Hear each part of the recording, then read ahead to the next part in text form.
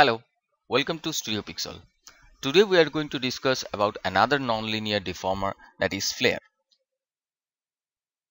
Under the create deformer menu, you can find the nonlinear section, and I have already tiered that out. Okay, the second one is flare. Okay, for giving you an example of what or how flare actually works, I just create a polygonal cube, and on the input node I just increase its height, hit the 5 button to show the object in shaded mode. Okay, now in the previous nonlinear example, which was a bend, I've told you that deformation needs subdivisions. So in this case also we need at least the subdivision height. So increasing my subdivision height. Later on you can increase the subdivision depth and width also, but right now I'm happy with my uh, subdivision height. Fine. Okay, by selecting that object, go to the flare option. Here I just reset my settings and leaving my basic settings untouched and hit create. Okay, immediately you can see there's a flare one handle has been created exactly like we had in the bend deformer. Okay, if you hit 4 and in the wireframe mode, you can see that flare one handle has been put exactly the middle of your object. That's how the deformers actually wants to play. Okay, now we're going to go to the options of the flare. In flare you can see there are pretty much different kind of option that we had in bend, like start flex X, start flex Z, end flare X, end flare Z, curve, low bound and high bound. Few of them are quite similar, like with bend, like low bound, high bound and the envelope. I'll just go through those options also. If you haven't go through the bend deformer tutorial that we have in our tutorial section, though I will strongly recommend that you should go through that, because those options like envelope and high bound, low bound options have been described pretty much clearly over there. I just go through on those options also. Okay, to start with, I'll start with the start flare X and Z. Now what these are flare actually do. Now if you go to start X and Z, if I increase the start X value, immediately you can see it's almost scaling the base of that particular object. That is increasing the base. Now this is the plus point of your flare, and the same thing, but the same thing is happening actually on the X axis. You can see if I hit my translate button, you can see the X axis has been increased.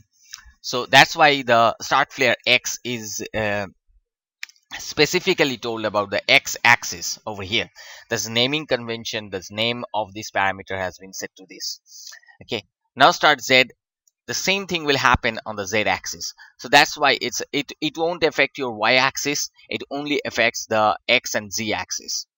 So that's a start, and the start, whenever you are using start flare, that is actually creating or affecting the base of your object.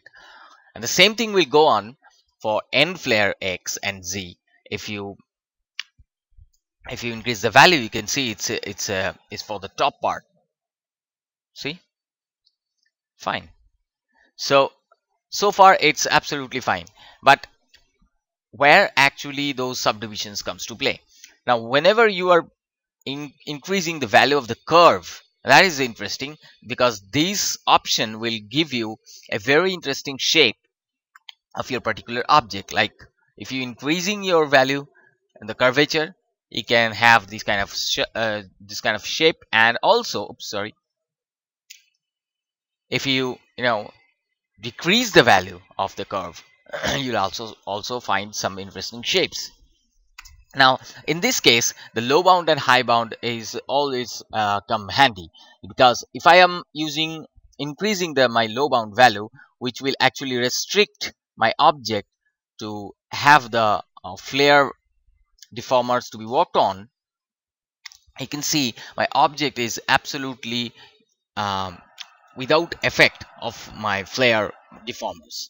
And the same thing will happen if I hit -1 and I decrease my low bound. You can see the object beyond that particular flare handle is almost untouched, like there is no effect on there. So it's really sometimes effective, uh, to create such a kind of a model, such a kind of structure which is absolutely not possible, or it's very difficult to make by just to extrude or any kind of cuts. So here you can clearly see that lack of my segments is actually happening, because if I go to the p cube option and the inputs, I can see I have only put the subdivision height to 11, and that is why this is non-linear, that I've already told you in the bend deformers, that is non-linear, because I can still get back to my polycube 1 section, and I can increase my the subdivisions level, and to differentiate the topology, and yet the effect of the flare is absolutely perfect. So that is the use of flare. And this is pretty much similar how the bend is actually work on the options. Okay, I just want to tell you one thing, that is the envelope option that is on. It's as the top of the list. That is the entire effect of the flare to your object. You can see your object is also been affected 0.4% by the flare. This is sometimes really handy to animate the objects, or maybe deforms any objects to into a different things, and you can use this envelope option while animating, and it can give you a really great kind of effect while you're using this kind of deformers. So deformers are really interesting, so you can use them in modeling, you can use them in animation according to your requirement, and it's really fun to work with. So hope you enjoy this. I will get back to you with other deformers also. Till then, thank you very much, and please don't forget to subscribe our YouTube channel, and also follow us on Twitter and Facebook. So thank you very much. Bye.